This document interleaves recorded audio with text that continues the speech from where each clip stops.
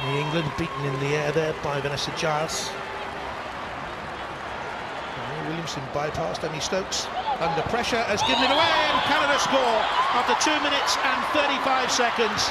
Couple of mistakes, actually losing possession in that centre midfield. I did worry about the balance in there today for England, but driving at the heart of it. Offside in this situation, Viens, but as it comes back to Demi Stokes, she's the last player. That touch, credit to Viens, she does not miss, and Kylie Telford, it's a difficult one for her because she's so close.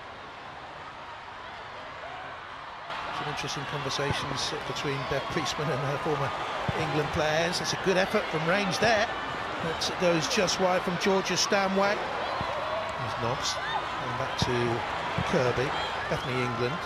And a shot from range, not far off target. And they're getting players forward into dangerous positions. To look in front of the wall. Nobbs takes it. Oh, they're right on the top of the bar. Goalkeeper got something on it. Stephanie Labbe, and Nobbs and England denied. Georgia Nobbs has got one over the wall. Good little fingertip save onto the crossbar. In comes the cross, headed away. It's another good hit from range. Stanway arriving. Away it goes, hit by Quinn. And pushed over by Kylie Telford, who had to make the save. Hemp for the chance to roll inside, to try and check out wide. Comes to Bethany England, good pace to get there, strength. In the end, off balance. Good turn from her, and run, and Hemp into the D, across the face of the Canadian defence. Chipped into the box by Nobbs. Oh, it was a decent header by Bethany England because it came at her with a standing jump, really.